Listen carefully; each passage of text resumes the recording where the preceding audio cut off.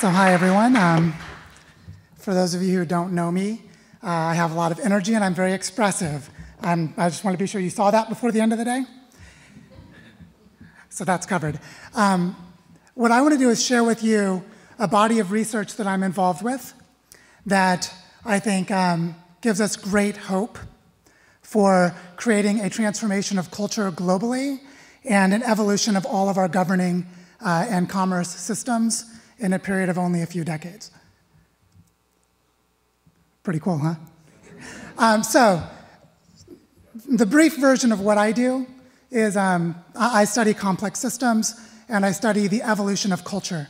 So I study how dynamic patterns arise in cultural systems, how they lead to the creation of institutional forms, and how the feedbacks between institutional forms, standard cultural narratives of various flavors, common practices that people have, and the underlying human component of our brains, our bodies, our evolutionary history, our cognitive systems, how all of those feed back on each other to generate the dynamics of culture. And recently I had the great pleasure of joining forces with a Hungarian fellow by the name of Laszlo Karafiath, who has been studying memetics for about 10 years now. And memetics is the study of memes. For those of you who don't know what a meme is, I'd like to thank my illustrious friend Bruce Herbert for giving me a good example. One of the most powerful memes of the modern era.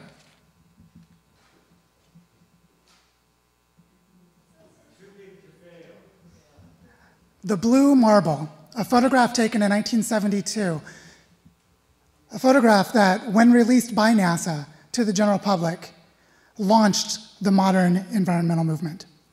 For the first time in our history, we had a concept that we could feel, that could give our emotions a place to go, that showed us we are in one home and we're all connected. And as much despair as there's been this morning, you have no frickin' idea how far we've come since 1972. Holy shit.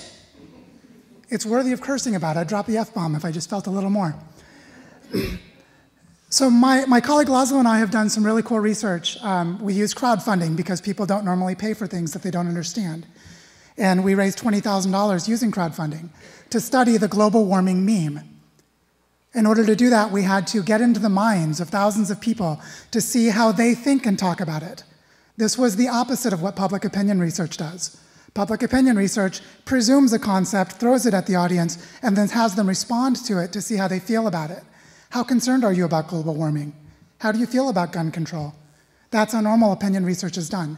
What we did was we looked at the generative, creative expressions of human beings with all of their grammatical errors, with all of their untruths, misconceptions, false understandings. And then we did a complex statistical analysis of those to see how they all relate to each other, and we created an ecological map. And this ecological map tells us, just like with the web of life, how there's a wolf, and the wolf will eat the bunny. But that's okay, because there's the bear, and the bear will eat the wolf. So we can see the relationships between these different memes. We broke them into 5 categories. There are the defining memes that tell us what this thing is we're talking about. These are the cultural expressions that people have that tell them what is global warming. And then there are immune deficiency memes.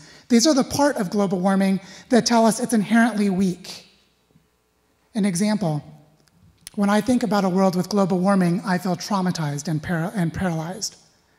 When someone says that, they are expressing part of the emotional baggage of global warming that makes it a meme that does not like to spread. Then there are hostile memes. Hostile memes are those memes that live out in the world that are threatened by our meme. They're the ones that will only spread if our meme is actively destroyed. Think of economic growth and all of its related memes, how hostile it is toward global warming. Then there are parasitic memes. Now remember, the food of memes is human attention. So to be a parasite means that they eat up the attention that your meme would otherwise be consuming to nourish itself. So these are the memes that aren't about what you're talking about. They're not about global warming. But there are things like, well, I've got to be a nuclear activist this Saturday, but I also need to buy a couch. What are those other memes that are taking our attention away from this one? And then There are the most important kind of memes. Symbiotic. They're the ones that aren't about global warming, but they spread just fine and dandy on their own, thank you very much. And if global warming plays nicely with them, they can swim together in the wide blue ocean where there are no predators, where there are no parasites, and they can discover new colonies. So when we did our research on the global warming meme, we learned, what should surprise no one in this room, that global warming is a really lousy meme. It does a terrible job of spreading. It is really hard to get people to think about it and act on it. It's really hard to get people to feel compelled on their own to tell stories about it or to bring it up at cocktail parties. By the way, side note, come to any cocktail party at my house, we're talking like this all the damn time. You're welcome to come on over. And we have good beer because it's Seattle. So basically, we learned that global warming is a terrible meme, and that at best, it has infested and infected the minds of perhaps 5% of the global population. It's 350 million people. I think that's a high bar. Having the global warming meme infect you does not mean you've heard of it. It means that it generates your action, that it drives your behavior. There's a small number of people in the world who have the meme in that way. And when we looked at what the meme is composed of, what its ecosystem looks like, we understood why. So in our research, we're able to bundle the meme that we're studying into different conceptual categories that explain a lot of the core tension in the discourse. For global warming, we found 5. The first one we called harmony. Harmony is fundamentally about whether human beings are in harmonious relationship with the planet or not. So you can imagine lots of examples that someone might say that we are in harmony with the planet, that we're not in harmony with the planet, that humans are special spiritual beings that are going to leave this wreck anyway. Please bring on the apocalypse. You can imagine all sorts of scenarios where people are playing out this core tension of harmony or disharmony with the planet. See how that generates lots of tension, lots of feeling, lots of dialogue, lots of action. The second one we discovered, we called survival. And this is the one that told us the most about why global warming doesn't spread. The survival category went from 2 poles: extinction of the entire human species, or we barely scrape by and live in a Mad Max future. Not very enticing. That meme is not going to spread worth a damn. It's a terrible story. Good luck selling it. Coca-Cola sure as hell isn't going to present that to get people to buy sugar water. And so that's what we've got right now. Now, the third one that we found was cooperation, which is basically feelings about whether human beings can come together as a global species and work on our better behalf, or whether we're too divided and fragmented to do so. And there were lots of different feelings and expressions about that. The fourth one we called momentum. Momentum is about whether we feel like we're making forward progress or whether we feel like we're stagnating. And there were lots of different feelings about that. And sometimes people thought it was good because the status quo is pretty awesome. Thank you very much. You know the people that think that way. But this was a core tension that is unresolved. The fifth one we called elitism. And elitism, ironically, was not about elite versus the populace. It was about my elite versus your elite. If I'm a global warming advocate, I think those scientists are awesome, and I think your politicians suck. If I'm a fundamentalist Christian who thinks that your science is invalidating my core beliefs and my Bible, then your scientists can kiss my ass. So we found what the elitism dimension was that both sides were cynical, both of them were disrespectful. There were a lot of rude comments going both ways by a lot of people, and there was very little of what Richard had called for, which was thoughtful, deliberative dialogue. So this is the global warming meme. This is what it is in the minds of thousands of people that we studied. And it tells us why that global warming meme is not actively generating behavior for 70% of the population. So what I'd like to do now in our conversation is talk about what we can do about this. And I have a lot of ideas of my own, but like Anna, I don't have a full-day workshop. And so what I'd love to do is have some conversation with you in the next few minutes about what this stirs in you, how it causes you to respond, and what we can do about it.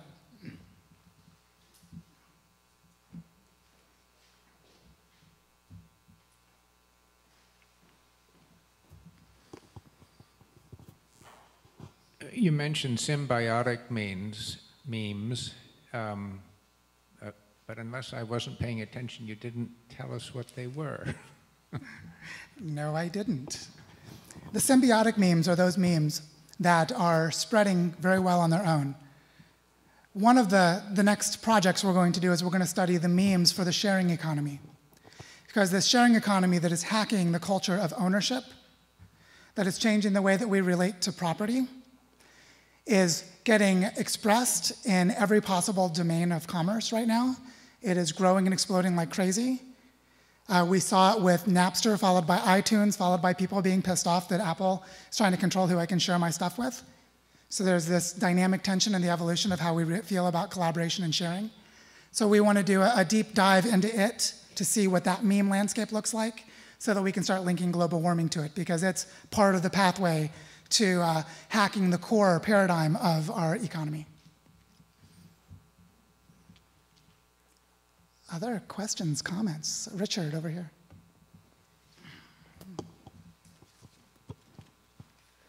So I've always felt really ambivalent about the words global warming or climate change, because neither of them are really easy to talk to people about.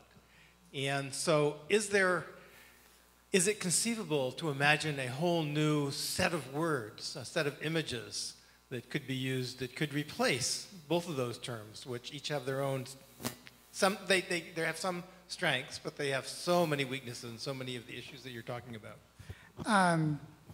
There better be, or we're screwed. And luckily, there are. I mean, think about a recent viral phenomenon, Gangnam Style, which you probably have all heard of, whether you like it or not. This very unusual song and dance form that came out of Korea recently. Gangnam Style is awesome at spreading because it invites people to be playful. It draws upon a spoof making fun of the wealthy, rampant consumption and materialism of the most wealthy people in South Korea. So it plays into the sentiments that allowed Occupy to spread, which is our feelings about extreme inequality. And so we can look to something like Gangnam Style, which on the surface seems really silly and frivolous. And we can see that people do Gangnam Style because, you know what? It's fun to dance. It's fun to be silly. It's a really catchy jig. And also, it's poking fun at the elites that are putting all of us on a crash course with oblivion, and we kind of don't like to be like them. So that already tells us that when we're cultivating our language and our cultural symbology, we're not starting from nothing. We go out into the culture and we find what's already there, and we use the language that's already there, and then we're going, then we're rocking.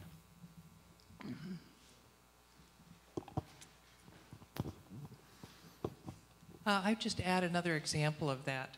If any of you have seen the movie No, which was playing at SIF a couple of weeks ago in Seattle, it's the story of, in Chile, of voting out Allende.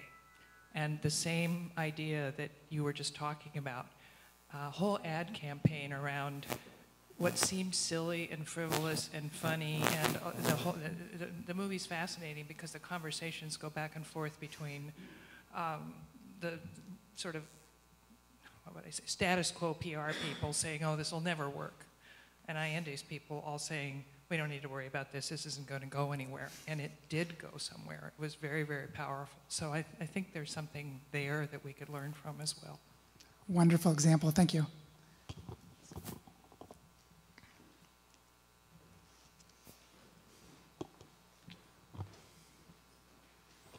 Yeah, the term global warming, it doesn't motivate to action.